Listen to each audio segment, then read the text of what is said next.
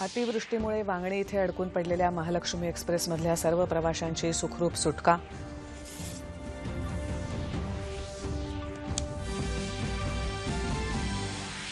मुंबई, ठाणे, पुणे, पश्चिम महाराष्ट्र आणि कोकणात पावसामुळे जनजीवन विस्कळीत. उत्तर कोकणात येत्या 48 तासात अतिवृष्टीचा इशारा. देशाची सुरक्षा अभेद्य असून ती अभेद्यच राहील असा विश्वास पंतप्रधान नरेंद्र मोदी यांनी केला व्यक्त.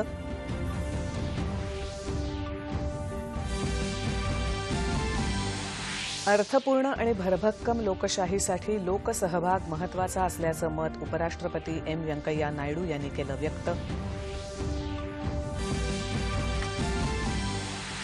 आणि जीएसटी परिषदेच्या 36व्या बैठकीत इलेक्ट्रिक वाहनांवरील वस्तू आणि सेवा करात 12% वरून 5%पर्यंतची कपात. नमस्कार. 9:30च्या बातमीपत्रात मी शिबानी जोशी आपलं स्वागत करते. आता पाहूया बातम्या विस्तारानं.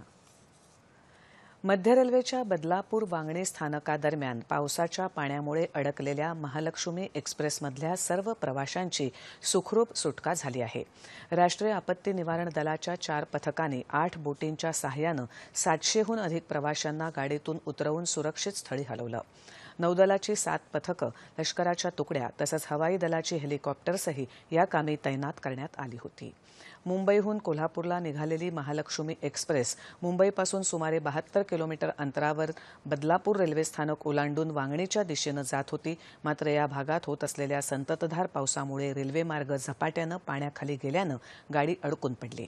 गाडीतून बाहेर काढलेल्या प्रवाशांमध्ये 9 गरोदर महिलांचा समावेश होता. सुटका केलेल्या प्रवाशांच्या मदतीसाठी स्त्रीरोग तज्ज्ञांसह वैद्यकीय पथकही तैनात करण्यात आली होती.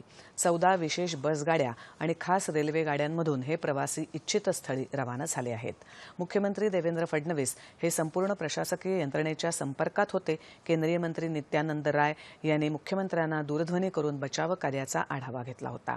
वांगणीमध्ये अडकलेल्या सर्व रेल्वे प्रवाशांची सुखरूप सुटका करून तत्परतेनं मदतकार्य राबवल्याबद्दल मुख्यमंत्र्यांनी एनडीआरएफ, लष्कर, नौदल, हवाई दल, स्थानिक प्रशासन, रेल्वे प्रशासन आणि पोलीस अशा सर्व संस्थांचं अभिनंदन केलं आहे. केंद्रीय गृहमंत्री अमित शहा तसंच केंद्रीय गृहराज्यमंत्री नित्यानंद राय यांनीही सर्व यंत्रणांचं कौतुक केलं आहे.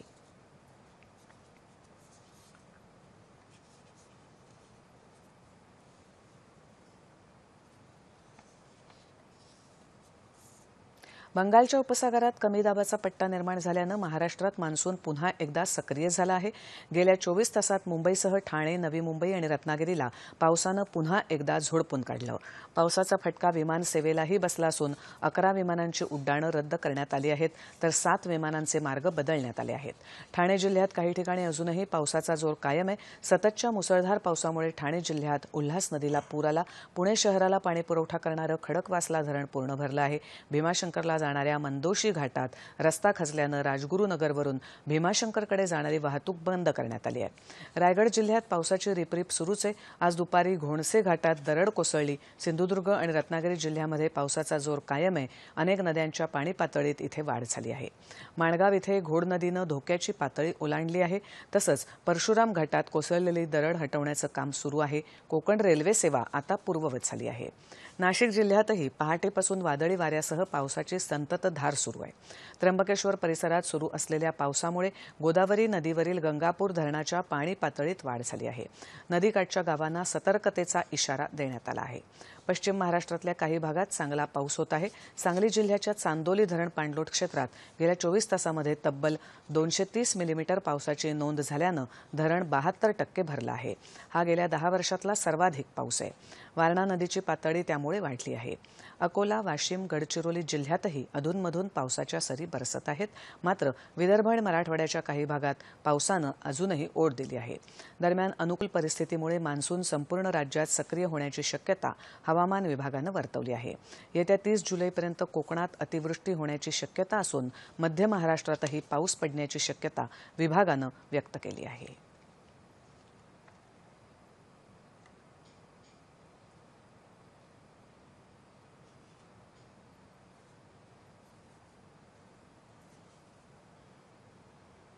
देशाची सुरक्षा अभेद्य असून ती अभेद्यच राहील असा विश्वास पंतप्रधान नरेंद्र मोदी यांनी आज व्यक्त केला। 20व्या कारगिल विजय दिवसाचं औचित्य साधून 3 दिवस चाललेल्या समारंभाची सांगता आज नवी दिल्लीत झाली। या कार्यक्रमात पंतप्रधान बोलत होते। कारगिल युद्धातल्या शहीदांना त्यांनी अभिवादन केलं। सरकार युद्ध लढत नाही तर संपूर्ण देश युद्ध लढत असतो असं ते म्हणाले। कारगिलचा विजय म्हणजे संकल्प, मर्यादा, शिस्त, आकांक्षा, कर्तव्य परायणता यांचा विजय असल्याचं त्यांनी यावेळी सांगितलं। अपने शूरवीरों के साझा प्रयासों से देश की सुरक्षा अभेद्य है, अभेद्य रहेगी। जब देश सुरक्षित होगा तभी विकास की नई ऊंचाइयों को छू पाएगा।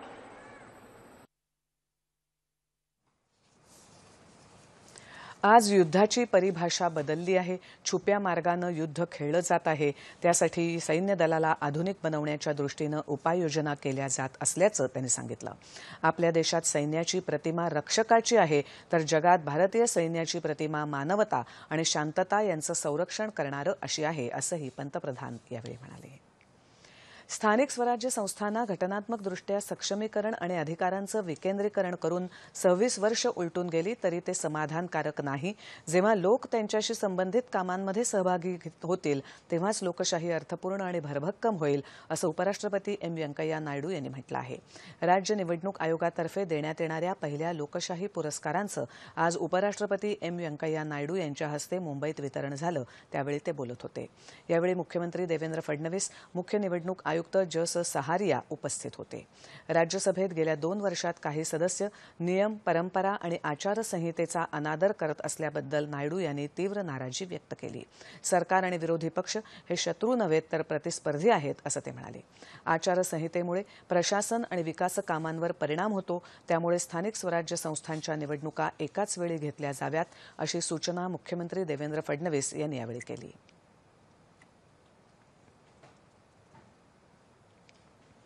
2016 आणि 2017 या कालावधीत पार पडलेल्या नागरी आणि ग्रामीण स्थानिक स्वराज्य संस्थांच्या निवडणुकादरम्यान नाविन्यपूर्ण उपक्रम राबवण्यात पुढाकार घेतल्याबद्दल विविध संस्था आणि व्यक्ती अशा 14 जणांना यावेळी पुरस्कार देऊन गौरवण्यात आलं।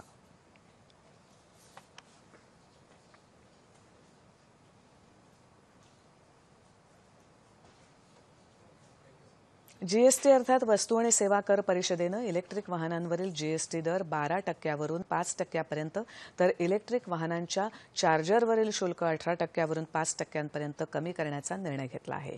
हे नवीन दर 1 ऑगस्ट 2019 पासून अंमलात येतील। जीएसटी परिषदेनं स्थानिक प्रशासनाद्वारे इलेक्ट्रिक बसेस भाड्यानं घेण्यावरील जीएसटी शुल्क माफ केलं आहे। वस्तू आणि सेवा कर परिषदेची 36वी बैठक आज नवी दिल्लीत झाली। त्यात हे निर्णय घेण्यात आले। केंद्रीय अर्थमंत्री निर्मला सीतारमण व्हिडिओ कॉन्फरन्सिंगद्वारे या बैठकीत सहभागी झाल्या होत्या।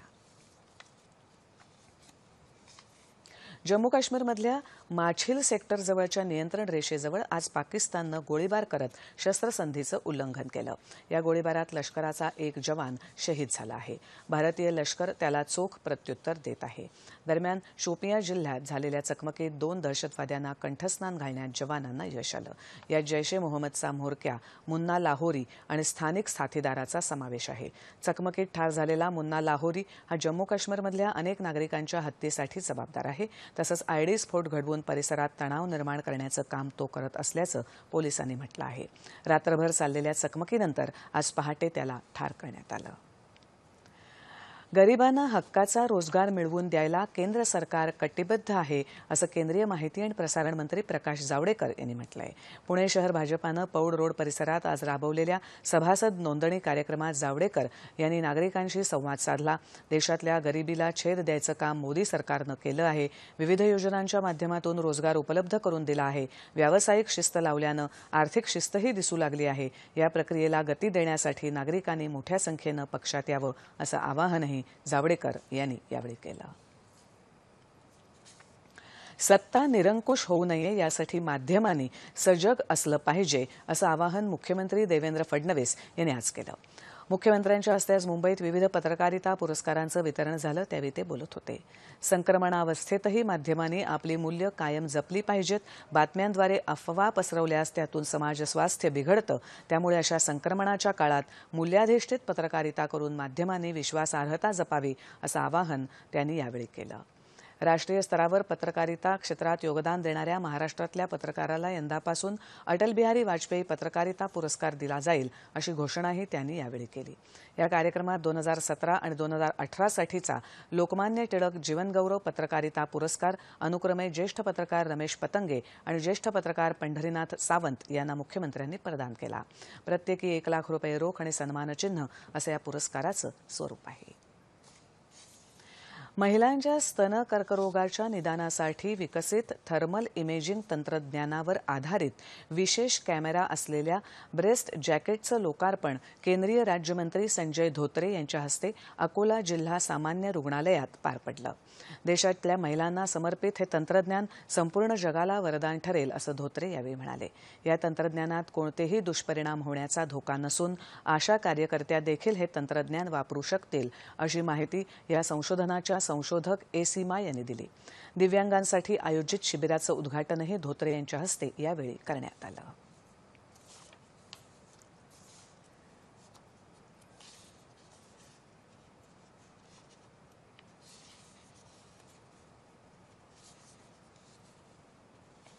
पंतप्रधान नरेंद्र मोदी मन की बात या कार्यक्रमाद्वारे उद्या सकाळी 11 वाजता आकाशवाणीवरून जनतेशी थेट संवाद साधणार आहेत.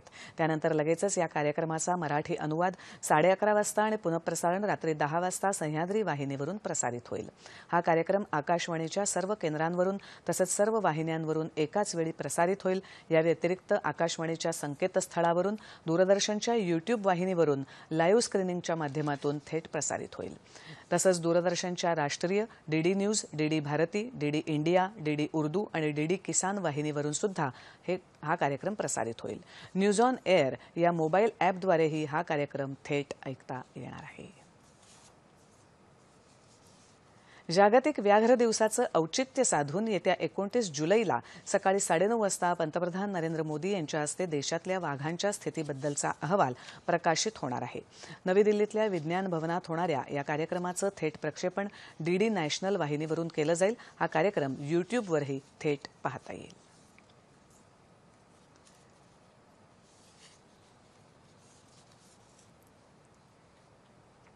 देशाचे माजी राष्ट्रपती दिवंगत डॉक्टर APJ अब्दुल कलाम यांचा आज स्मृतिदिन आहे. कलाम हे भारताचे 11वे राष्ट्रपती होते. आपल्या आगळ्यावेगळ्या कार्यपद्धतीमुळे ते लोकांचे राष्ट्रपती म्हणून लोकप्रिय होते. त्यांनी भारतीय अवकाश संशोधन संस्था अर्थात इस्रोचे वैज्ञानिक म्हणून काम पाहिलं होतं.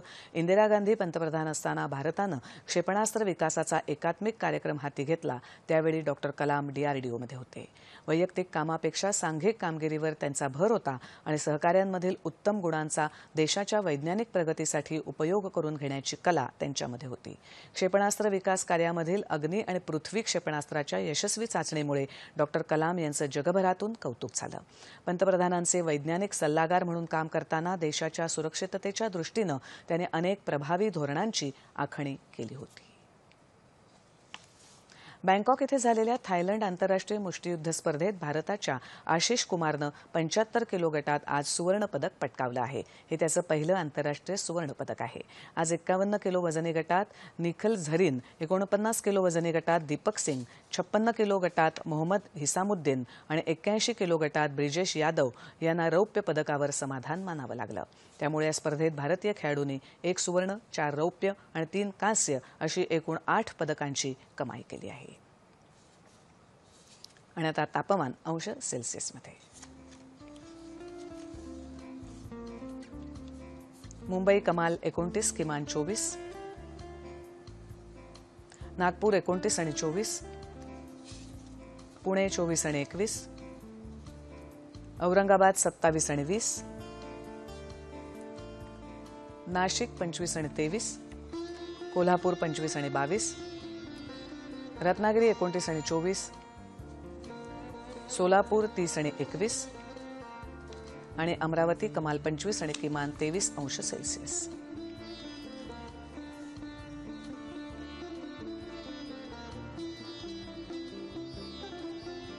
ठळक बातम्या पुन्हा एकदा.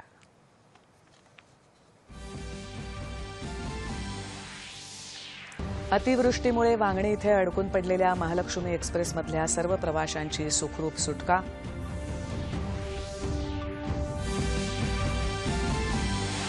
मुंबई, ठाणे, पुणे, पश्चिम महाराष्ट्र आणि कोकणात पावसामुळे जनजीवन विस्कळीत. उत्तर कोकणात येत्या 48 तासात अतिवृष्टीचा इशारा.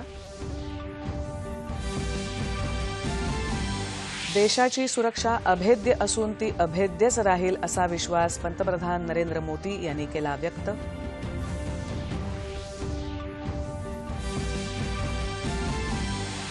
अर्थपूर्ण आणि भरभक्कम लोकशाहीसाठी लोकसहभाग महत्त्वाचा असल्याचं मत उपराष्ट्रपती एम व्यंकय्या नायडू यांनी केलं व्यक्त. आणि जीएसटी परिषदेच्या 36व्या बैठकीत इलेक्ट्रिक वाहनांवरील वस्तू आणि सेवा करात 12% वरून 5%पर्यंतची कपात. याबरोबरच हे बातमीपत्र संपलं. पुन्हा भेटूया उद्या सकाळी 8:45 वाजता सह्याद्री वाहिनीवर.